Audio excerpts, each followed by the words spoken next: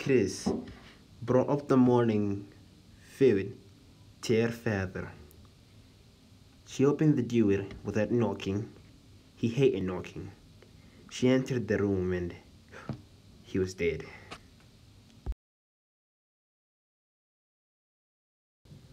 That morning, Chris ate a good breakfast.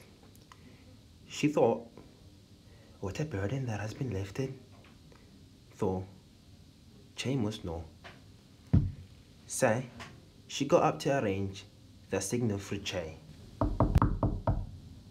Oh, Che, come in.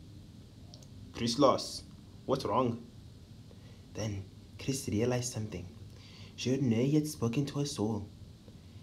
She wondered if her voice would shake. My father is dead. A body would hardly swatch the news your father's dead. Chris felt cool. When you know, Masters Monroe. And she walked in, not carrying a fig. And she went to prepare a room for Auntie Janet and her child to sleep in when they come for the funeral. The next day they come. You're not sniffing or weeping? Okay, and Chris, we main set up the things here. You will move north with us. A brave farmer would soon marry you there. Chris neither said yea nor nay, but smiled. The day of the funeral came. It was a cloudy one that brought up a licht drizzle. At 10, the funeral folk came. They filled the ham. Soon, Chris's kitchen was crowded. Long Robert Emil winked at the two.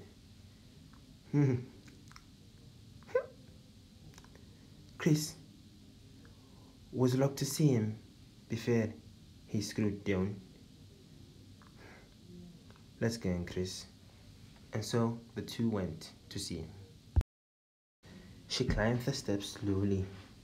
She was in no rush to see him. Slowly and slowly. Finally, she had made it to John Guthrie's corpse. Che went up.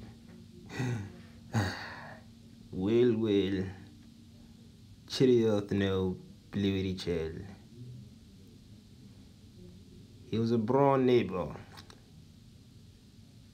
Knew it was Chris's time. He had changed. It was no John Guthrie, and yet it was. There to screw it down now, kiss your father. Nay, the room was silent. Cheerio now, father.